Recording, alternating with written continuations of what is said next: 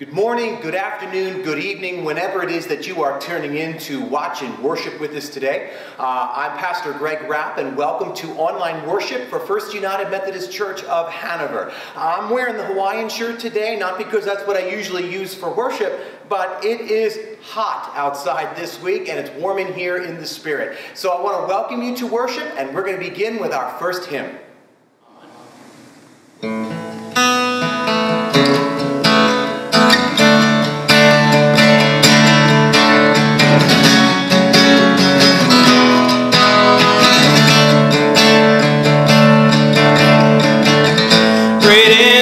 Faithfulness, oh God, you wrestle with the sinner's heart. You lead us by still waters and to mercy, and nothing can keep us apart. So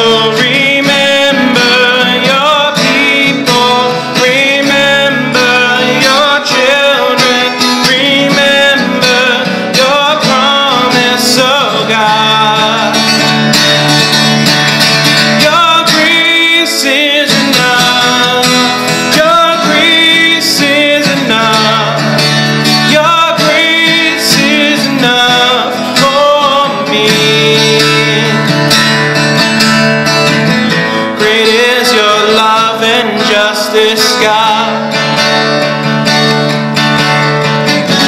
you use the weak to lead the strong. You lead us in the song of your salvation, and all your people sing along. So remember your people,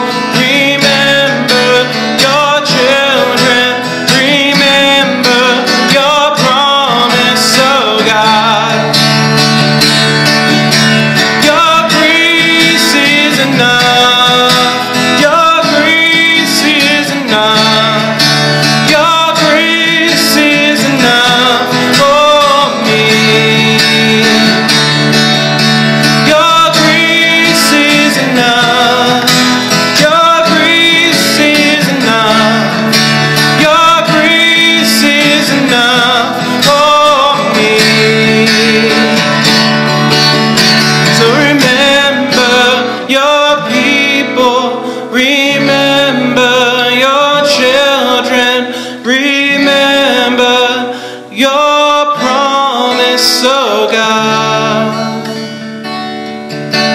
your grace is enough, heaven reaching down to us. Your grace is enough for me. Your grace is enough, I'm covered in your love. Your grace is enough for me. Your grace is enough. Your grace is enough. Your grace is enough for me. For me.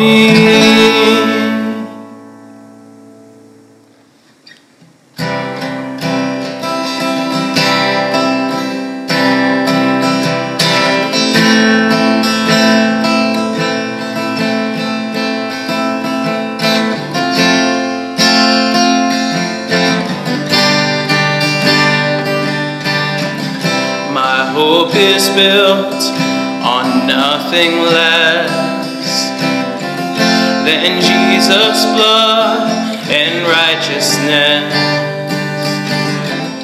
I dare not trust the sweetest frame, but wholly trust in Jesus' name.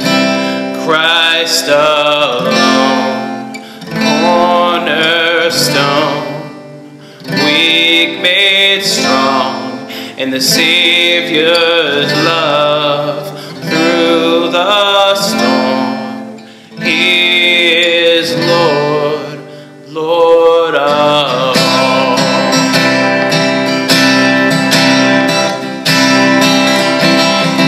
When darkness seems to hide his face, I rest on his unchanging grace. And every high and stormy gale, my anchor holds within the veil. My anchor holds within the veil. Christ alone, cornerstone, we've made strong in the Savior's love through the storm. He is Lord, Lord of all. When he shall come with trumpet sound, oh, may I then in him be found, dressed in his righteousness alone. Faultless I stand before the throne, Christ alone, cornerstone, weak made strong in the Savior's love through the storm. He is Lord, Lord of all. Christ alone, cornerstone, weak made strong in the Savior's love through the storm. He is Lord, Lord of all.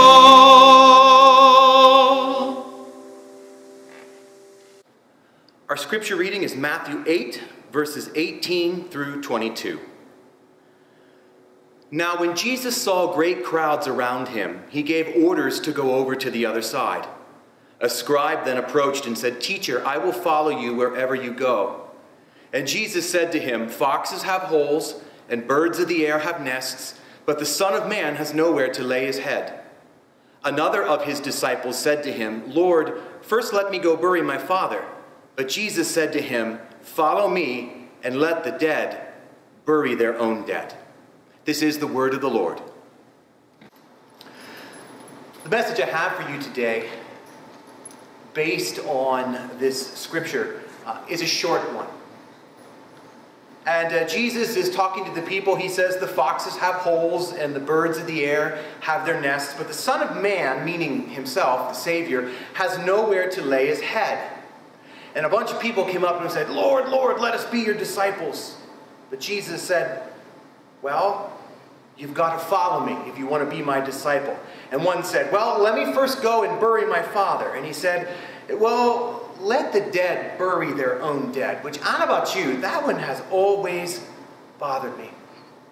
Does that mean let the dead bury their dead, as if grieving our loved ones is not important? You know, Jesus sometimes will say things like that, little zingers to kind of get your attention. Of course, he doesn't mean that we walk away from our loved ones. It doesn't mean that we forget and grieve those that we have lost.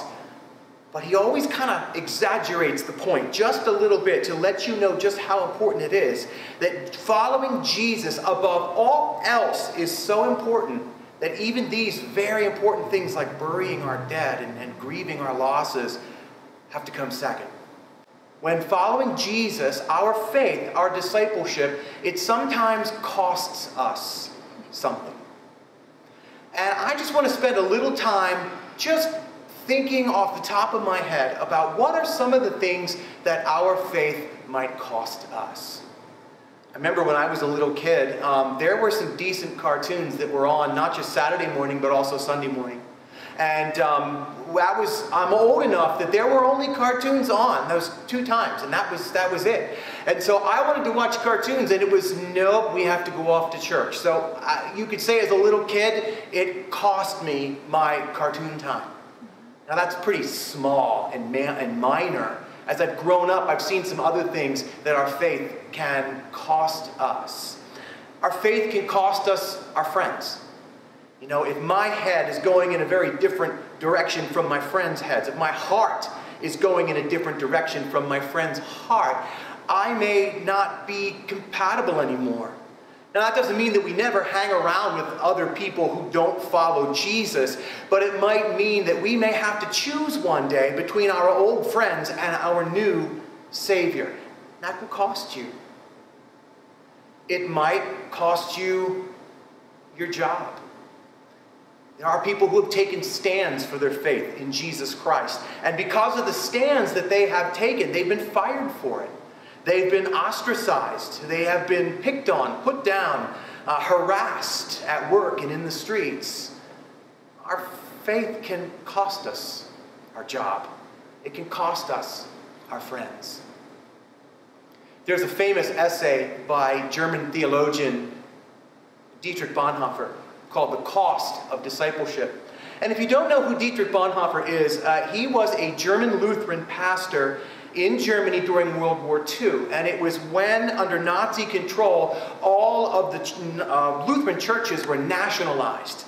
And they were given a budget, and they had all the money that they wanted, and it was great. But they had to swear allegiance to Hitler. And there were some Christians, some Lutherans, who refused to swear that oath. And they started their own underground congregations. They would start their own underground, literally an underground seminary, where they would teach pastors the true gospel of Jesus Christ, untainted by our politics and political loyalties, untainted by the power of the state. Bonhoeffer actively resisted Hitler, and because he was conspiring against Hitler and the Nazis, he was arrested, and like so many others, he was placed in a concentration camp. It wasn't too many days before the end of the war, and they marched him out one morning and they hung him. So you could say that remaining faithful to Jesus Christ could also cost you your life. Now, it's never cost me my life. I'm still here, I'm still kicking, I'm still breathing. But when you look back through the scriptures, the number of people who are martyred, witnesses of their faith, who pay for that faith and that witness with their blood and with their death. Guys like Stephen in the book of Acts, who was stoned to death. There were so many people in the Roman Empire that were gathered up. They were thrown into the Colosseum. They were thrown into the lion's pit. All because they refused to renounce Christ. They chose Christ and they refused to say that Caesar is Lord. Sometimes our faith can cost us something. One of the things that faith can always cost us too is the comfort that we have in thinking that we are always right. That we are always have the world figured out perfectly.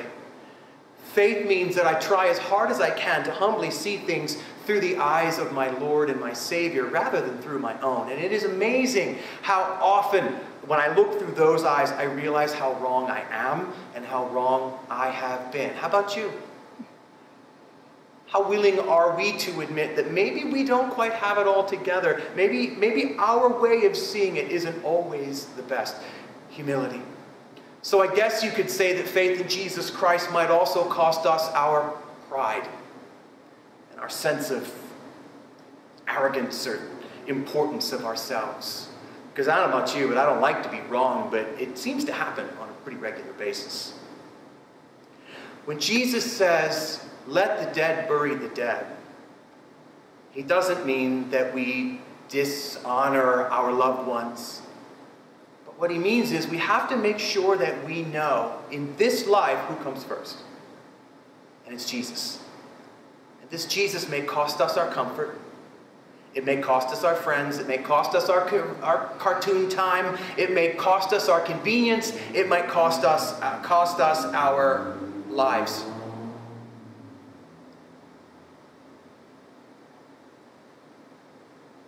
It cost Jesus his life. And every drop of blood that he had. So this is the time in the sermon where I kind of wrap it up and give you something that you should go out and do. Because we have heard this, you can now do that. And I don't know about you, it's been a hot, tired, long week. So I don't know that I've got that magic pill for you today. Other than to say, or ask you, what has your faith cost you? And what are you willing to give? Are you willing to surrender pride? Are you willing to surrender your sins? Are you willing to give up your friends or your job, your convenience, even your life, if need be? The good news about giving so much for Jesus is that Jesus really, truly is worth it in the end. In the name of the Father, and of the Son, and of the Holy Spirit. Amen.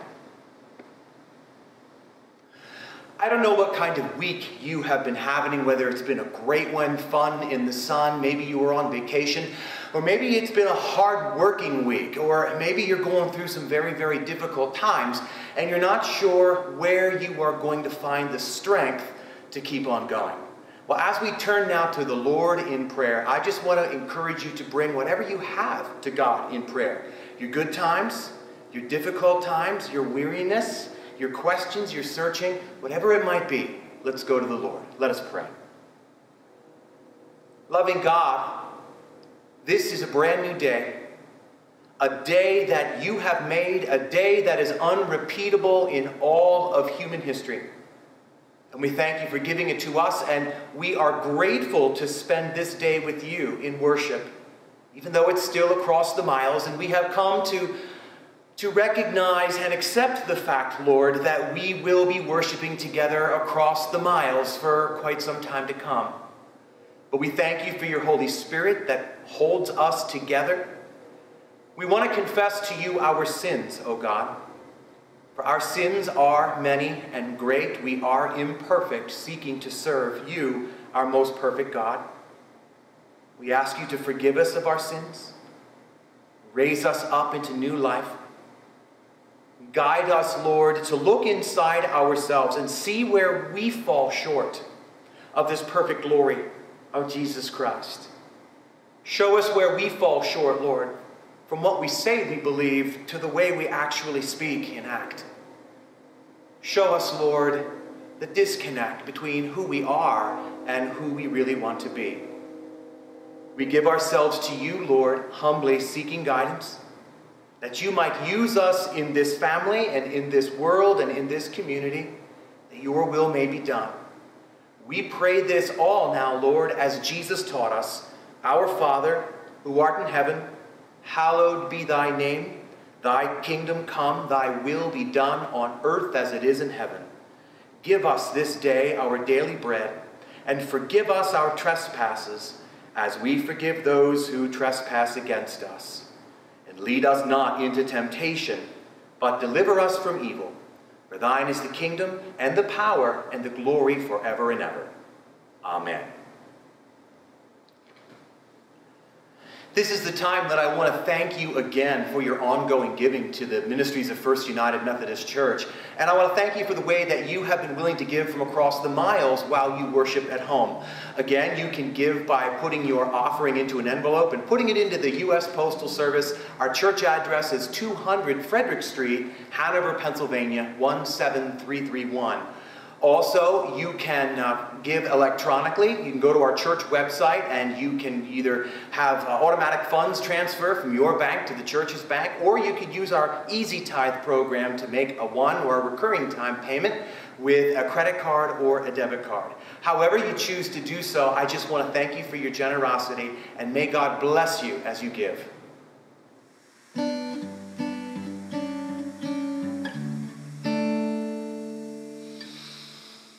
All this pain, I wonder if I'll ever find my way. I wonder if my life could really change at all.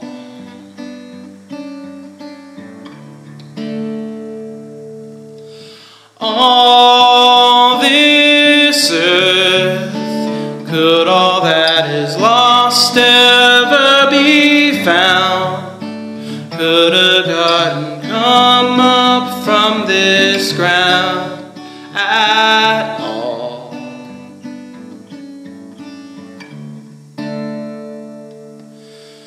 You make beautiful things. You make beautiful things out of the dust. You make beautiful things. You make beautiful things out of us.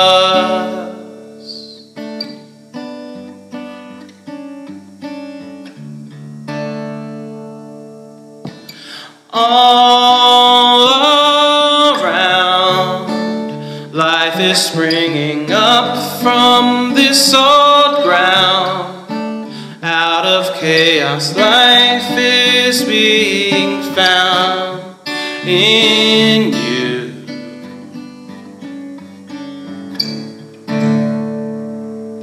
You make beautiful things. You make beautiful things out of the dust. You make beautiful things. You make beautiful things out of us. You make beautiful things. You make beautiful things out of the dust. You make beautiful things. You make beautiful things out of us.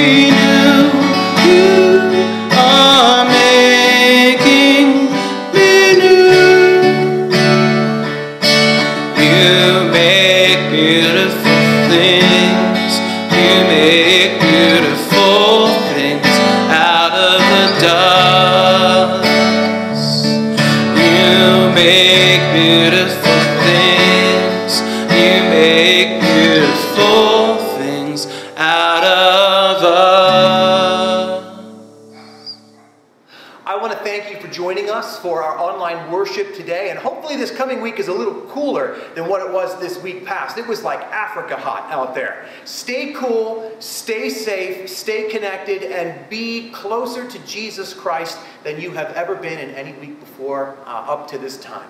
I want to remind you that if there was anything in this service that was a blessing to you that you think will bless somebody else, feel free to send them an email and a link, and maybe they can join us in worship right here at First United Methodist Church as well.